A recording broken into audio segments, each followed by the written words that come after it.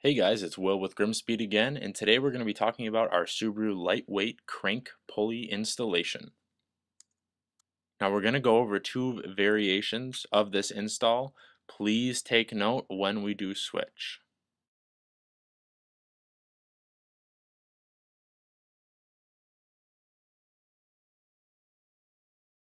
The tools we're going to need for today's install are two 1/2-inch drive socket wrenches, one 3/8 inch drive socket wrench, a 10mm socket, a 22mm socket, which is a 1/2-inch drive, a 12mm socket, an 11mm socket, a flathead screwdriver, two breaker bars, a 1/2-inch drive torque wrench, an 8mm Allen, and a 10mm Allen.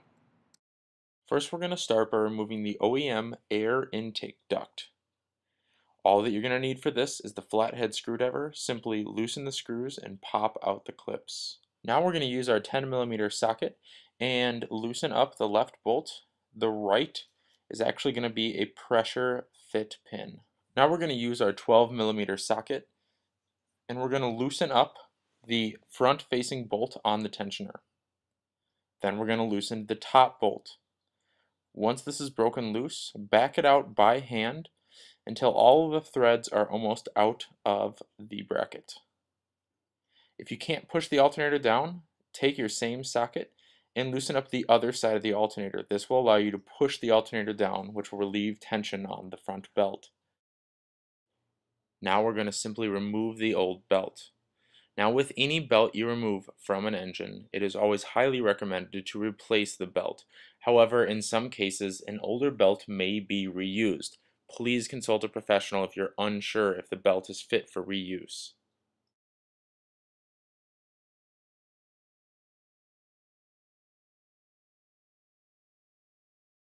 Now what we're going to use here is either a 12mm socket or a 12mm wrench. And we're going to loosen up the bolt that goes through the idler pulley.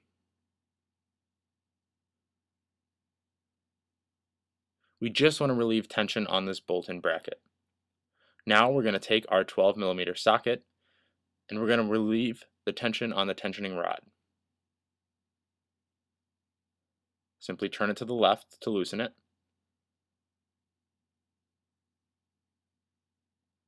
And this should relieve all tension on the pulley and the belt.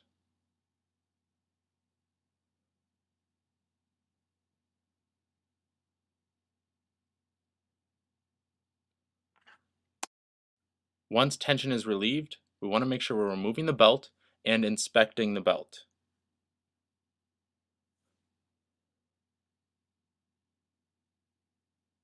This belt, as you can see, is very cracked and does in fact need to be replaced badly. Do not reuse a belt like this.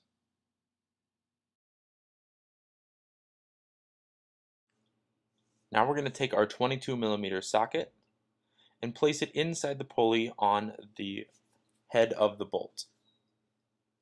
Once we lock it in place, make sure that you are only rotating the pulley clockwise at all times. Do not rotate counterclockwise.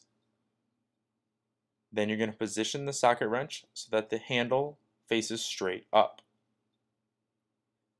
Now in this engine, this will use a stretch belt configuration, which means the belt actually has small flexible properties to it.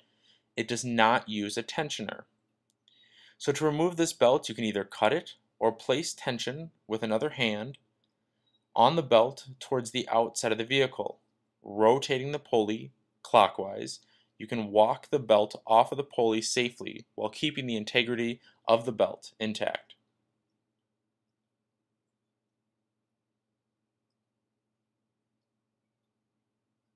Once the belt pops off, you're going to simply remove your wrench out of the pulley and then remove the belt.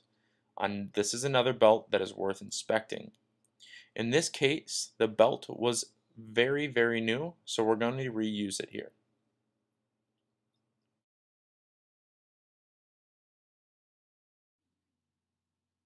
Now for this style of OEM pulley, we're going to use the 4 inner holes. These holes will be an 10mm Allen head. Now for this style of pulley, we're going to use the 4 bolts. the smaller, thinner, longer bolts. These are going to use an 11 millimeter socket.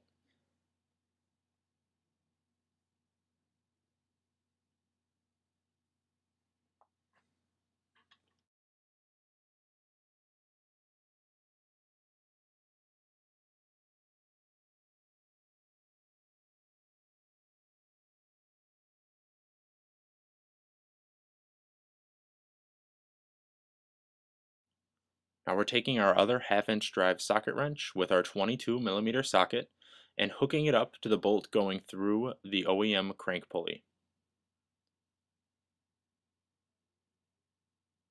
Now remember, the goal here is to keep the pulley centered. Do not let it move. If it does move, it should only move clockwise. So the goal is going to hold that straight while rotating the center bolt to the left to loosen it from the crank.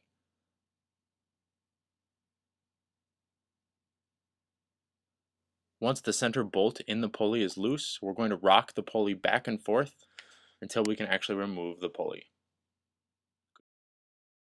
Now when installing our aftermarket pulley, we're going to take the 3 outermost holes and place the plastic shims on them. This is to protect the tool from scratching the face of your new pulley.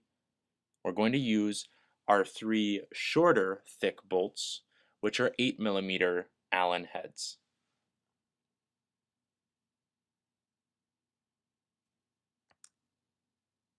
These will actually screw into the face of our aftermarket pulley.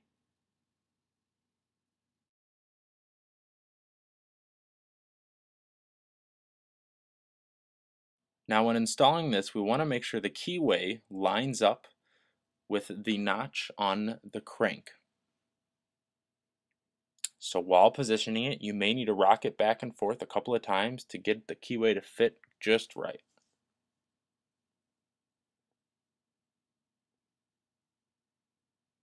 Once it's in there, we're going to reinsert the bolt that we removed previously from the OEM crank pulley. We're going to start by hand tightening it.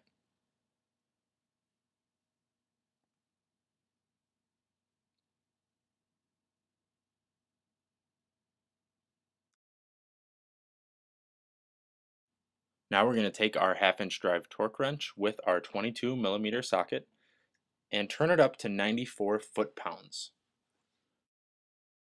Now we're going to be turning our torque wrench to the right to tighten down the bolt going through the aftermarket pulley.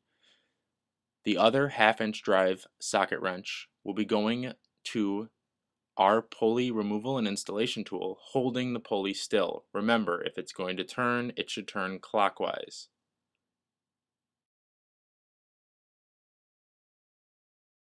Now we have actually manufactured a unique piece to work with the Gates stretch belt installation kit. Once again, we're going to be placing 2 shims on our pulley and then placing our special bracket, which will slide into the Gates channel, and bolting it in with the 2 small short bolts.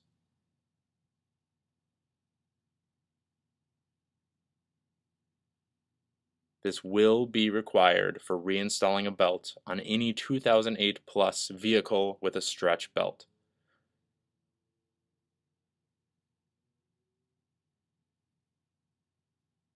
This tool is the only tool that will work with our aftermarket pulley. Now as you can see, this is the Gates kit on the OEM pulley. This kit will work with both styles of the OEM pulley. The way it works is it'll actually feed the belt onto the pulley.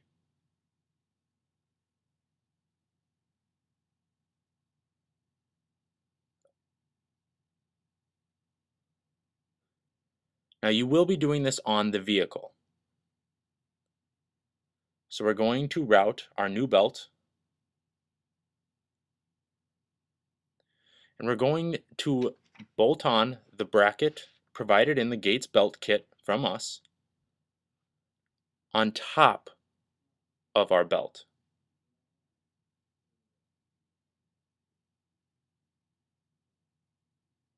These bolts will go in place of where the tensioner would be on this engine if it had one.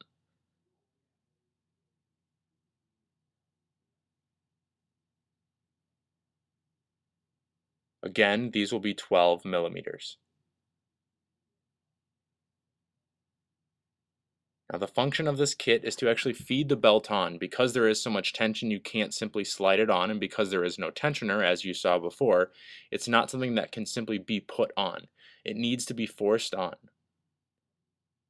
We highly recommend using this kit, as if you don't, there is a very, very big potential for ruining the belt placing it on.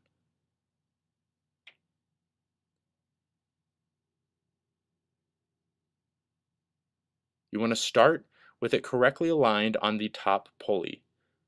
The goal is to work it onto the crank pulley.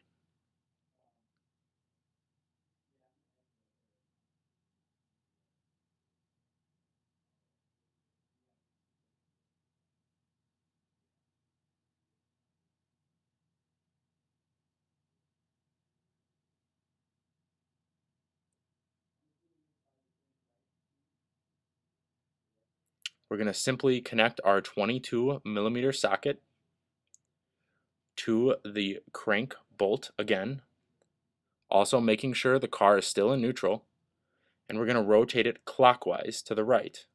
As we rotate it, our kit will actually feed the belt onto the back threads of the pulley.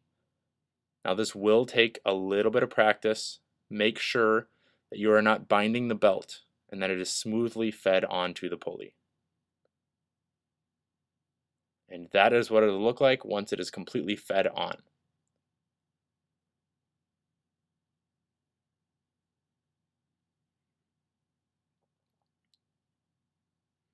Now we will start with the final belt installation. This will be the same for both models. We're going to slip our new belt on the left pulley, on the top pulley, and finally onto the crank pulley.